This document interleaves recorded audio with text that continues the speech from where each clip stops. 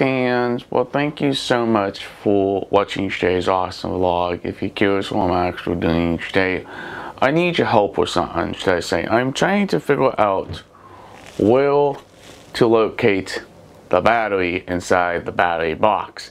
And fortunately, this battery is a little bit smaller. It's half the size than my bigger battery itself. And this battery is pretty lightweight, should I say. But my issue is trying to figure out where to actually put it inside the battery box itself. And I am going to show you right here. Should I put it towards the middle, or should I put it all the way towards the back of the battery box itself? You kind of notice it's really half the size is my own. Now this is the middle of the box and it will look nice still, but my problem is trying to find a way to actually mount the battery inside the box itself, because I truly don't want to put any more holes in the battery box itself, should I say, or do I have to get a whole new box, should I say. Let's try to figure out what's the best way to put it. In the middle, or all the way on this side.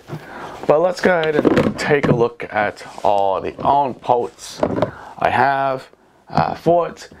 And I basically think I have everything to actually build this battery backup system. It's a brand new one. There's my old one sitting over there. Still works fine. Just building a completely different one with lithium ion instead of a silver acid battery. But let's take a look at the different ports, shall we? It's going to be awesome. This is a sneak peek of the brand new battery backup system I am still working on. Like I said, it's not completely done yet. It's all still in pieces, should I say. And I think I have about everything here to start building this system. Let's talk about the ports we're going to need for this system itself. First of all, we're going to need a battery, a 12-volt battery, should I say. It's a lithium ion battery. We got some Sharpies here to mark out and lay out where everything is going to go. We have zip ties, the battery voltage meter and percentage meter, the charging plug, some holder, some screws. We got some heat shrink. We also got terminals, should I say. We got these pretty cool posts. We got a fuse lock, some wire, the charging circuit over there, fuses, couple cigarette outlets and USB stuff over there, some red and black wire, 12 gauge. We got different types of connectors, fuse holders, circuit breakers, heat shrink, and a couple different switches. But the other thing we're going to also need to put everything in is a battery box, just like this one, should I say. And everything is going to house in this unit, basically. We just got to drill some holes, map it all out, and see how we're going to make it look like. Pretty awesome.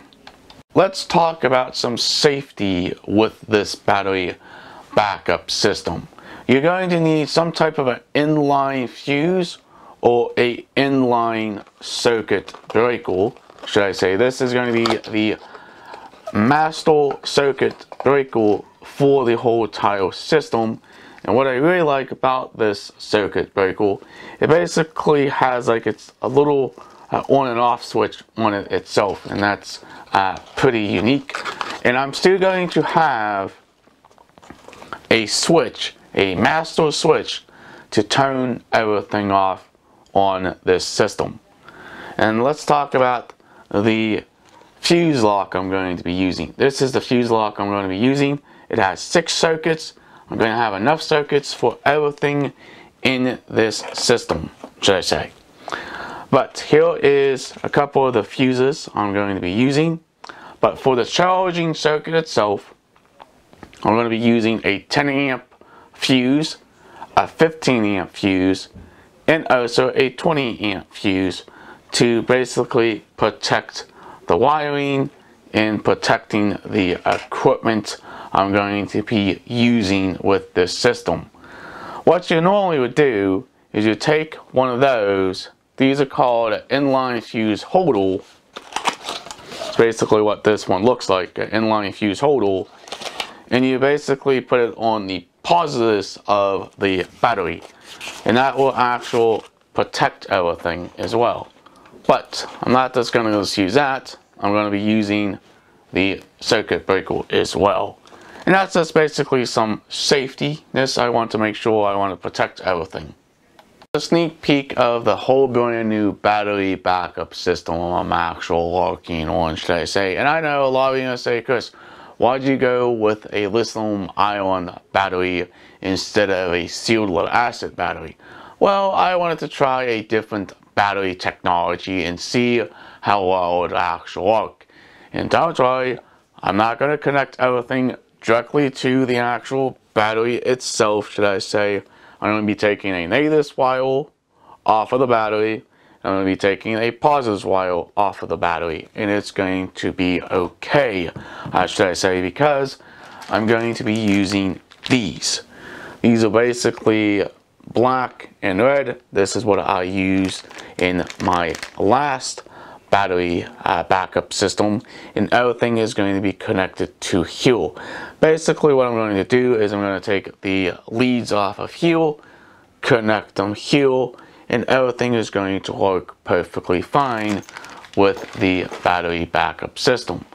But just making sure everything is safe, we're going to be using fuses, inline circuit breaker, just making sure I'm protecting the wiring and also the equipment itself, should I say. Alright, if you guys enjoy this supporting this channel, please hit that subscribe button, leave a awesome comment down below, please like, please share, peace out. We'll hopefully see you in the future vlog, and thank you so much for watching, and have a very nice day. Catch you in the next one. Peace.